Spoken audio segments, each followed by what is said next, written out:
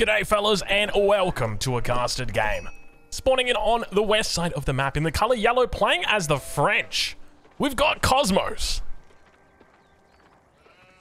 And on the east side of the map in the color purple, playing as the Chinese, we've got Kalp. You know, I actually reached out to Kalp a couple months ago, I think right before Outback Octagon, and I said to him, yo, Kalp, how do I pronounce your name? Because I've casted a lot of Kalp games, and I don't actually know how to pronounce it. And he sent me a YouTube link to a StarCraft game where he was introduced, and the commentator basically just said, Kalp. But it was a very German way, because obviously, for anyone who doesn't know, Kalp is German. So it was very Kalp. It was authentic. Anyway, welcome to a caster game. I'll leave a link in the description to where you can catch Kalp live over on Twitch. I've been watching a lot of Kalp games lately. Obviously, you guys may have seen the games that were uploaded before this on the channel. They both featured Kalp. I've been loving it. Kalp is to me. I saw one comment that said Kalp is like the new Salami. He's just doing crazy stuff. He doesn't care whether he wins or loses. He just goes crazy, and I like that. I like that a lot. So I'm curious what we see today. This is one of those matchups where you're playing against a civilization that you have a disadvantage against, or at least that's the way it feels like in the early game. Going up against French Knights is difficult. So I'm curious what Kalp looks to do to overcome the enemy. Now, another thing to note as well, that I've actually been, you may have noticed there's been a little bit of a decline with content on the channel in just the last couple of days. I've gone from 2 videos a day to 1 video a day. That's just because I've been building up a new PC. I've actually got my dad over at the moment, so for anyone who doesn't know, my hometown is a different city than the one I actually live in. So my dad, he's visiting with my brother, and we're all hanging out, and we're building a PC.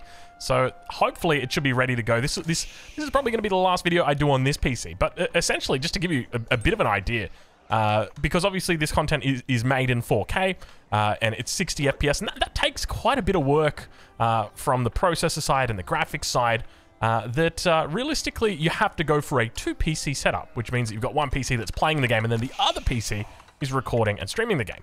And hopefully, the PC that I've built should be able to do both of those things. And it might not seem like a big deal, but it really is a big deal. You can see, as an example, how we're locked to 60 FPS here. Well, on the other PC, that we won't be locked to 60 FPS, and that's because of the 2 PC setup. Anyway, you know what? You guys don't probably need to know about that. All you need to know is that there'll be more content coming out. And if you like the content, please do like the video, because it does definitely help with the channel. So let's talk a little bit about this matchup. We obviously spoke earlier about the fact it doesn't really favor the Chinese, at least early on.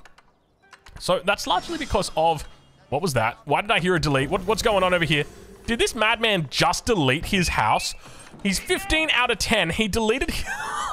Oh, Kalp, you are impressive. I will say that. He knows when he's made a mistake, and he just accepts it. Mad respect right there. He lost 15 seconds of town center time. He lost his 50 wood. I got mad respect for the guy. Deletes the house to put down the Imperial Academy in the perfect place. He saw that he could get the wood line and get the gold mine, but he would have to delete the house for it. So what did he do? He deleted the house. There you go. So age up coming through now, and we can see this is a really early age up coming through right now from Cosmos over on the other side of the map, and we can see he hasn't even gone for that mill early. Often you see players go for that mill, look to try and get out that wheelbarrow, but he has gone for a super early knight here. This is crazy, and this is part of the reason why the French is so good against the Chinese, because if they play a 1TC style, it can be pretty difficult as Chinese to actually beat them. Just simply because the fact that they train their villagers faster means that Song Dynasty doesn't really have its bonus, and you need to pay for that Song Dynasty bonus as well. But let's talk a little bit about Kalp and what options he's got available to him. We're right on board now with him as his scout is making his way across the front of the enemy base. Does spot out the knight at 4 minutes and 20 seconds. That's a decent time. We can say that much. And immediately you see what Kalp's done here. This is oh, Kalp just knows exactly what to do. Oh, he's being so cheeky. And look, this is absolutely great for Kalp right now, because what's he doing is buying time. Barbican of the Sun needs to come up. And you can see right here that the Barbican is coming up, so he's hoping that this doesn't get spotted out by Cosmos, because that knight was running in the direction. You can see the knight's going to be coming through now. But the reason why this was so smart by Kalp is because what Kalp wants to do is delay this knight as much as possible. Now, to be fair, the knight did just kill 3 sheep, which is actually pretty decent. So that's well played by Cosmos there. Definitely a little bit of a miscalculation from Kalp, I'd suggest, but overall, I still think it's a decent trade, and I think the French is going to be quite happy with that. But the Barbican comes up towards this top side. He'll be able to grab the boar. Oh, and you can see that he's actually luring the boar away. This could be really bad, actually, for Kaup. If he's able to steal this boar... Oh, this is massive when you think about it. Okay, so Kaup was actually lining up to take this boar. And then Cosmos comes up and he's like, actually, I'm not going to let you have this boar. I'm going to kill it out here. So now if you want it, it's not going to be underneath your Barbican where it's safe. It's going to be all the way out over here. So you can still come grab it, but I'm just going to be able to kill your villagers, or at least kill them a lot more easily. But anyway, we move on. We move forward. Let's check in over with Cosmos and see how he's doing as he's begun to throw down the archery range. So starting to step up that huge amount of military early on. And you can see the struggle that's going on right now for Kaup as the villagers idle out. A couple of them going to pop out over onto the wood. And I'm curious what angle he looks to play here, but I would suspect early on it's probably just going to be spears. But knowing Kaup and seeing the way that he plays longbow, I really wouldn't be surprised if he just goes into Mashugunu, now that I think about it, which is kind of dangerous to do in this matchup, and it's something that I often talk about. And the reason why is because of the break points of the Royal Knight. So you can see that it's got 3 armor, which will go up to 4 armor with +1. And you're up against the Shukunu, which has got 4 damage, and that goes up to 5 damage. We do see that the scout actually goes down, so a little bit of a mistake right there from Kaup. He's outnumbered 6-1, or 6 to none rather, when it comes to the amount. But it's going to be barracks opening, so definitely makes sense. But yeah, the Shukunu basically does only 1 damage to the Royal Knights with each of its attacks. So it does really hurt. And look at the amount of damage that's coming in already. Really aggressive play from Cosmos here. Now, keep in mind, both of these players are Conqueror 3. Really good players. So any mistakes that you do see happening, well, they're not really mistakes. It's more like an unforced error, rather. A forced error. Let's put it that way. That's happening. But we do now see the Supervised Spearman going to be coming out here for Kaup.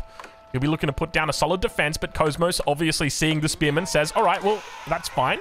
I'm just going to try and bait you away with my 1 knight towards the north, and down towards the south, I'm going to bring in my knights and look to attack you there. So really smart move coming in from Cosmos. And look at this. He's just all over it right now. Poor Kaup. He is really suffering a lot of damage here.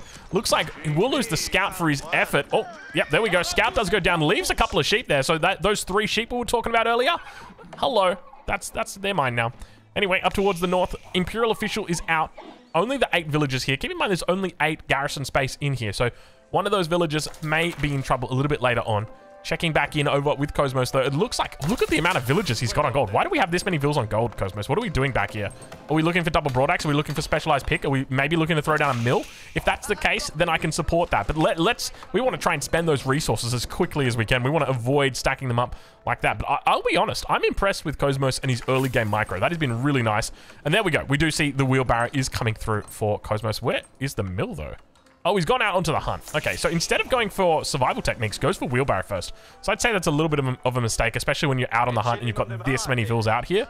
I still think probably survival techniques into wheelbarrow, into horticulture would have been absolutely fine here. But hopefully he looks to spend some of this gold, because this gold is really starting to stack up now. But over towards the enemy base, we do start to see the archery range beginning to come up. Knight comes in, not going to be able to take too much damage there. Spear's doing a decent job. At the same time, 2 knights coming in from the south side. Might even lose a spearman right here. Does indeed take out a spearman, and he's got the number advantage, or at least had the number advantage, and tries. He's going to get the Imperial Official. Really well played there, coming out from Cosmos, but trying his best. The Royal Knight might cop one last hit. There it goes. Oh, don't you hate to see that? Scout comes out. He says, I'll take those sheep. Wait. The sheep... They hold their allegiance to the knight? I thought the sheep didn't hold their allegiance to anybody but scouts, town centers, and gurs. I guess that changed. Today. Anyway, I'm looking for any sign of a second town center, and I don't see it yet, which is really curious, especially considering how heavy Cosmos is on the mining at the moment. But Kaup now going to start adding in more and more spears. We can see he's up to 7 spears, 3 Shukunu in queue. And now there's a little bit of trouble in Paradise right now, as Cosmos going to be looking to defend up against this rogue attack. Look at the spears on the front line. He's just got to kite this away. I don't think he can stay here for the moment. We do see he loses a scout again and manages to hold on with the archers. So Kaup making the decision, you know what, I'm not going to sacrifice my spears. There is a risk that my enemy looks to try and kite me. And now triple archery range coming down. against the French. This is so dangerous to do. This is so dangerous to do. Part of the reason why I love playing the Chinese against the French is because you can just play Spearman Horseman. And I think that's really good because you can get more food out of your food sources than anybody else can. So when you think about like other civilizations, oh, you know, you've got the Sipahi or oh, you've got the Ghazi Raider. Yeah, sure. But the Chinese have got 20% extra food out of every single source. So that's always something I like to consider. And part of the reason why they're so good towards the later feudal stages against the French. But we could always look to see Cosmos moving into something like a barracks. And speaking of Cosmos, when I said Cosmos, I thought of Carl Sagan. And then I thought of aliens. You know, we don't talk enough about aliens on this channel. You know, there has not been enough alien talk. If you want to talk about aliens, let me know down in the comments. We will talk about aliens, all right? Because there's some good stuff that's coming up right now. I'm just saying it, all right? If you haven't been watching it, go right now, do a Google search for aliens, and you'll see some good stuff in there. It's happening right now in the United States Senate. There was a big stuff going on there. Anyway, I'm loving it. Look, I don't necessarily believe it, but I do find it very interesting. So we'll see how it goes. But anyway, we've got more upgrades starting to come in. It's going to be the double broadaxe coming through here for Kaup. Let's take a look and see what other upgrades we've gotten. Really not a lot of upgrades here.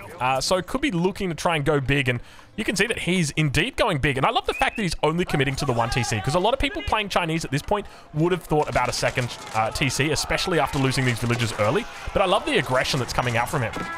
But now, continuing to push up, loses a couple of villages here, manages to take out plenty of them. Shukunu going to be starting to push up as well. +1 ranged attack in, or almost in rather. Over on the other side, Cosmos yet to get any upgrades in. In fact, doesn't even have the blacksmith down at 11 minutes. A little bit of a mistake right there from Cosmos. Spearman numbers, though, starting to fall. And you can see nice micro coming out at the moment. Kaup going to be looking to do his best. And now, unfortunately, those spears, once they are eliminated, I take it back. I take it back. The Shukunu have got their +1 in right now. They can take down any amount of these knights right now. Bring in 50 knights, the Shukunu will take them down. These guys do so much damage. Just that extra damage is double damage. Think about it for a second. You've gone from 4 damage to 5 damage. Your enemy's got 3 armor. So you've gone from 1 effective damage to 2 effective damage. It's double damage. This guy he was coming down the river, picked up the DD rune, and that's it. Now you got 20 guys that are all buffed up with double damage. That's how powerful that is. But over towards the base of Kaup, and we see what we suspected could be the case from the madman. It is going to be a huge amount of Shukunu in a matchup that is notoriously dangerous to do it in. Up against the Knight, a unit that, as you guys will know, Knight superiority is a reality when it comes to these games. If you are able to deny your enemy from having a significant mass of spearmen and you're able to take them out, and as long as you've got those Knight numbers, you can win the game. If you maintain those Knight numbers. So that's Knight superiority, because it allows you to go into the enemy base, camp their production so that when a unit comes out, you kill it instantly. They can never rebuild.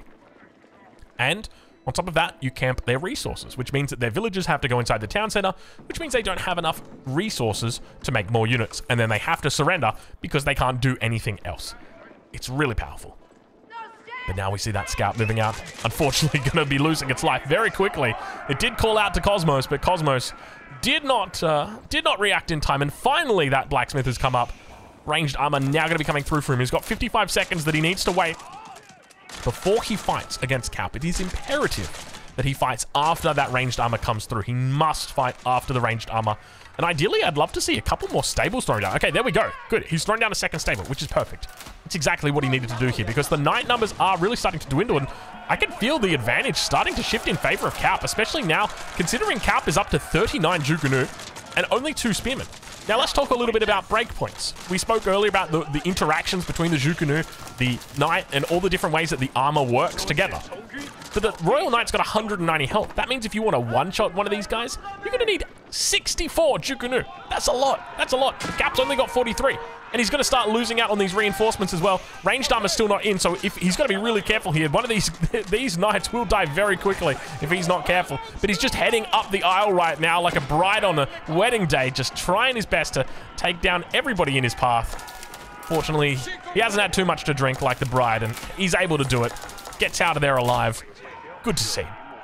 And it looks like that board did eventually get taken up here by Kaup. 1100 meat on that bad boy, 1100 food on that bad boy. And we've got trade. We saw this a little bit earlier, but I don't think we talked about it. And this is some of the most bold trade I think I've ever seen. Does Kaup know about this? we won't know if we're looking from Cosmos' perspective right now. Ranged Arbor's through, so he's only going to be taking 1 damage. Needs to get these guys back, though. He needs to bring these back. Yeah, there we go. Okay, he's doing the right thing. Needs to bring them back, making sure that the ones with the low health are going to go back and heal up. And just continuing to pick up reinforcements. Really well played here by Cosmos. This is exactly what you want to be doing in this position. Meanwhile, as long as he's making units at home, he's going to be okay. That's the key. At home, he needs to keep making units, keep the villagers back. Oh no, and the traders get spotted. The traders have been spotted. Now, how much are these guys making? What do you guys reckon? I'm going to go with like 91. Let's go, 91. All right, here we go. Oh, I was close. 76. It wasn't really that close. Jukunu now starting to build that siege up. 44 Jukunu out here. Now remember, these knights are going to be able to come back, but he's going to be able to kite them away. So you've got to be so careful when you pick your engagements here. This is not enough. This is not enough knights. You can't fight this, Cosmos. Not now. You need slightly more knights. It's crazy the way that you can tell it, but he's going to look to try and kite these down one by one. There goes the first knight. Second knight gets focused. Third knight, you're going to go sleepy bye-byes. There you go. There's the fourth one. He just doesn't have enough, but he's still managing to do some decent damage here. Jukunu number's starting to fall. He's down to 31. He's managed to go through about 25% of them so far, but you can see just how badly the knights are getting taken out here, and this is the difference that critical mass makes. If he just waited for 3 or 4 more knights, it would have made all the difference here. The speed in which they took out the Jukunu would have made all the difference, and now you can see they're going to be able to get away, but there's more knights starting to rally in here. But that could have been the difference between, you know, your enemy getting away with 16 Jukunu and now more coming in, reuniting with the originals. You can see just how much damage these guys are able to do. He is kiting from heaven. What's the saying? Heaven to high hell? Heaven to high... hell to high heaven? I don't know exactly what the saying is, but we got +1 ranged attack versus +1 ranged attack on both sides here. And now the Jukunu are going to show exactly where they excel against unarmored targets. Look how much damage is able to do to this front line. But now continuing to fight up against these knights as they begin to charge in. Cosmos needs to find himself a point where he can just kind of fall back. And now we see, oh, horsemen coming in. This is painful to watch. He needs to just fall back, retreat, stay alive for a little bit longer and build up that knight mass. But unfortunately, he just took the fight a little bit too early. And it's going to mean that this is a really tough spot to come back from. 15 Jukunu in queue right now for Calp. A huge amount of Jukunu. Who needs spearmen when you have Jukunu? These things literally just take out everything. Does this unit need to be nerfed more? When we think about this unit, right, it was recently nerfed. How did they nerf it? They changed the cost. So the cost used to be 20-20-30, or rather, 20-20-30. Now it's 30-20-20. Rather, sorry, it used to be 20-30-30. Now it's 20. Now it's 30. Oh my god. Anyway, they switched. The 30 gold became 20 gold, and 20 food became 30 food. Does it need to be changed more than that? And if so, how would you possibly do it? Because this unit still seems like an absolute powerhouse in the feudal age. Even in the castle age, right? We've seen Marine Lord on the Chinese playing just heavy amounts of Jukunu. And obviously he transitions out of them. He goes into a crossbow mix, but they're still really potent. Gets those early +2 upgrades, the early veterancy. They do a lot of damage, and now we can see that Cosmos is looking to fight with only just a handful of knights. Honestly, at this point, what Cosmos needs to do, he just needs to back up, throw down a couple more stables, and really look to mass up those knights as much as he possibly can. Looks like he's resumed with trade on the backside instead. This is going to be a little bit less gold. Let's check and see how much gold he's getting through on this one. From 76 down to 31. Yikes. That is painful, but it looks like he manages to hold over on the front. Archers up against the Jukunu. And at this point, you just want to stop making archers, right? You're not seeing any spears out from your enemy. You're only seeing Jukunu. So all you want to make at this point is just... That's it, like just knights. You can throw in like knights and horsemen together if those are the resources you've got. But ideally, yeah, you want to avoid making these archers. Archers are great if your enemy's got spears. But you got to remember, you counter what you see your enemy has, not what you think they have. So that's really important. But now he's got a bit of an opportunity to sit back, build up. At the same time from Cap, we don't see any indication that he's going to be going to castle. We don't see any indication he's going to switch it up with a second town center. In fact, he's just going to start adding in granaries. Really, really nice play here from Cap. And if anything, you could argue that this is kind of a boost to the Chinese in the sense that now they've got extra food, or they have a unit that requires more food. And so they can justify going onto the granaries a little bit sooner, maybe. I don't know if that's... No, you know what? It's objectively a nerf. Gold is definitely... Oh, maybe... No, I don't know. I'm on the fence about it. Was it a nerf? Was it a buff? Because it was definitely designed to slow down the Jukunu. But if you make transitioning to farms as part of your plan, with 20% bonus wood gathering from your Imperial Official together with your double broadaxe. There's something to be said. Not to mention the fact, I think granaries got cheaper, right? Was it granaries that got cheaper? No, it was the village that got cheaper. No, I must be crazy right now. I'm looking at things and wondering where these numbers are coming from. And speaking of where things are coming from right now, take a look at this. Jukanu push is really coming out. 73 Jukanus. He's hit critical mass. That's enough to actually one-shot a knight. And look at the damage coming out. I think this might be a good game here. He's stepping up. Look at the way he steps up. Indeed, it is a good game. Ladies and gentlemen, that is going to be it. If you've enjoyed this video, make sure you check out Kaup. He's probably live over on Twitch right now. I will leave a link in the description of where you can watch him live. And make sure you leave a like if you've enjoyed this video. Anyway, we'll catch you guys in the next one. Thank you so much for watching.